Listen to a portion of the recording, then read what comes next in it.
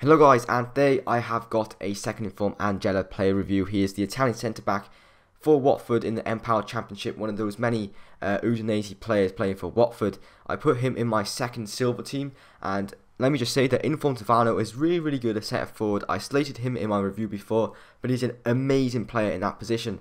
Back to Angella. He's a 6'3" centre-back, which is understandable as to why he only has 58 pace. His stats on his card don't actually look that good overall. He cost me 69k. He's a bit cheaper on the PS3. I think it's about 30 to 50k. On the Xbox, I really don't know what his price is. It's like sometimes it's 50k, sometimes it's 80k. So really unreliable prices. 3-star weak foot and 2-star skill moves, average for a centre back. And his stats don't look too good on the card, but in game they do look a bit better. Obviously, his shooting isn't going to be that good for a centre-back, but he does have 91 shot power, which means inside the box he could be dangerous if the ball falls to him in the corner inside the box. Why did I say inside the box twice? I do not know. His defending stats actually look pretty decent. He's got 80 marking, 68 slide tackle, which EA just don't seem to upgrade this year, 80 stand tackle, 84 strength, 82 aggression, and 80 interceptions. His passing isn't that good, but he does have 76 heading, and he's 6'3", but his jumping is only 67, which is a bit disappointing. He's got medium work rates as well, which I actually did find quite odd because he didn't really seem to have those work rates. I would have actually said he had low attacking and high defensive, as most centre-backs do have, and all his other stats don't really seem to be that good, just the greens being his defending stats basically.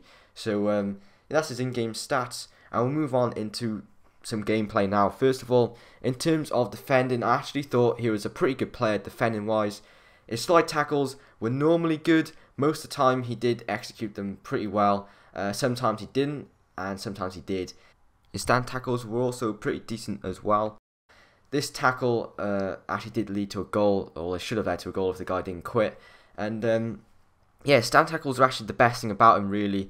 Got the ball, stood strong, and he could play a simple pass to start the attack again. As you can see there, slide tackle's not always the best, and he did actually score my opponent this time. But his interceptions are good as well. They were another really good thing I liked about him. They do lead to goals if he does rush up and get an interception. It can lead to goals as it did here. So yeah, he does help out in defence. And I know he's not the quickest, but he does a good job, and he's probably one of the better silver Italian centre-backs, although I would rate Ariaudo, TOTS Terranova, Santacroce and Mandredini above him, so a lot of players above him, 4 centre-backs above him. Otherwise, decent player, strong, good at tackling and good at interceptions. Now his heading, he's 6'3", you think he'd be good at heading? No, wrong. Out jump there, and a similar clip he got out jumped both times. He's not even goal side. Not even goal side, and he's a defender. Not too sure what's wrong there. His heading accuracy is actually good, but actually getting up in the air for someone who's 6'3", he's not good at all. That was worrying. And another worrying thing was his pace.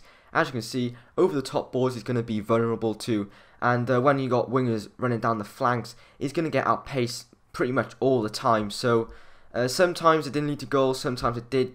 Either way, it's causing trouble for you in defence, and you could concede some goals. He did well there, but again, outpaced. Only 58 pace for a centre back. And, in silver games, pace, is one of the key things in the game, and it's troublesome for your defence. So I did just leave a goal at the end. He did score a penalty for me, but we'll move on into the conclusion, his strengths and weaknesses. First of all, I thought he was very good at tackling, such as his slide tackle was majority of the time good. His stand tackle and interceptions were good. Bad things, price, well, pretty expensive, and you can get a lot cheaper options as well. Heading, unreliable, should have been a lot better, and of course his pace wasn't very good at all. Overall, I give him a 6.5 out of 10 rating. It was a decent at defending. Of course, he's going to be vulnerable in terms of pace. He's going to get outpaced a lot. And his heading should be a lot better for someone who's 6'3". Didn't seem to get on the end of corners. Got out jumped a lot of the time by a lot smaller players. So, not the best defenders. I recommend a lot better defenders like Mandredini, Ariaudo, Santacroce, and TOTS Terranova. But cheers for watching, guys.